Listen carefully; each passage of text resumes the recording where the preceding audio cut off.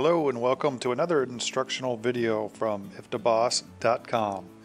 In this video we're going to show you how a Canadian user would set up and use the account. So I'm going to sign in with my freshly created account.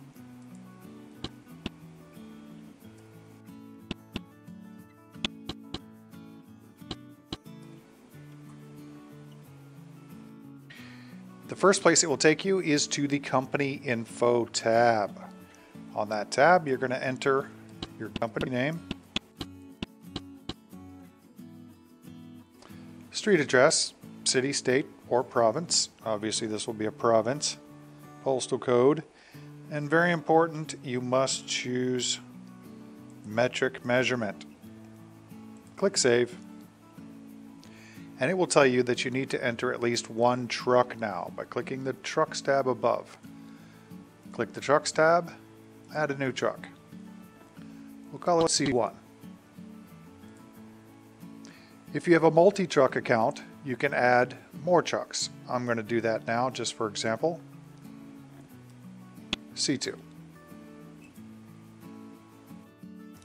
Now we can make a return just like we normally would on any other account. Click Returns, New Return,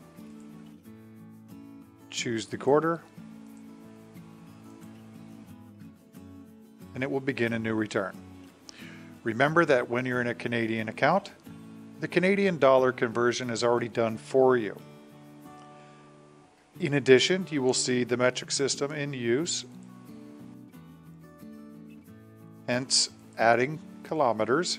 We'll call this truck C1 trip 1.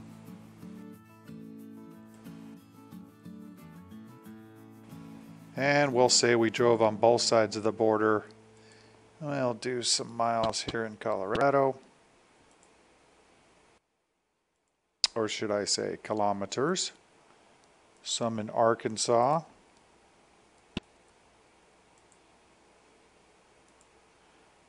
We'll add some on the Canadian side of the border.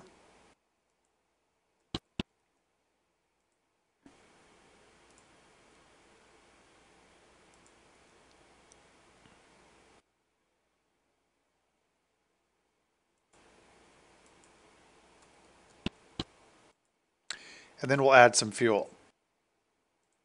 Remember that since we are in the metric system, you will be entering your fuel in liters and not gallons.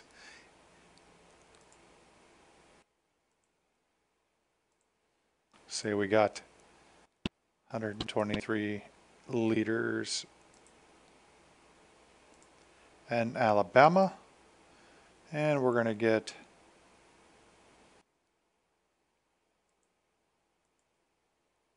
567 liters here.